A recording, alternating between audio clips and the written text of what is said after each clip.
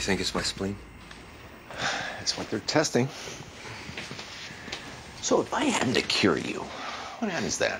You start thinking that God was working through me? This is some sort of miracle?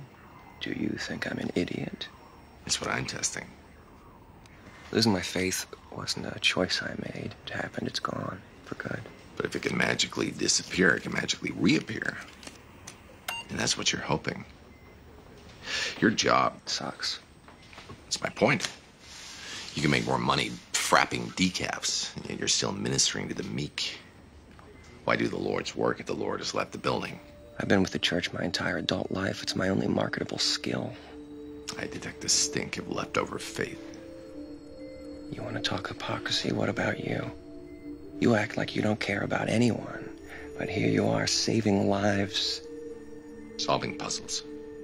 Saving lives is just collateral damage. Yeah, nice try. Yeah, I don't think you're looking for somebody to prove you right. I think you're looking for somebody to prove you wrong, to give you hope.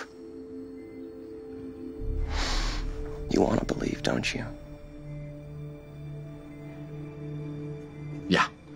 I want to walk out and find myself in a forest of whore trees. But I don't think it's a good idea to tell people to go fornicate with fruit.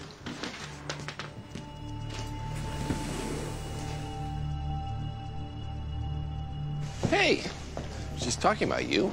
Well, not you specifically. Whores and hypocrisy.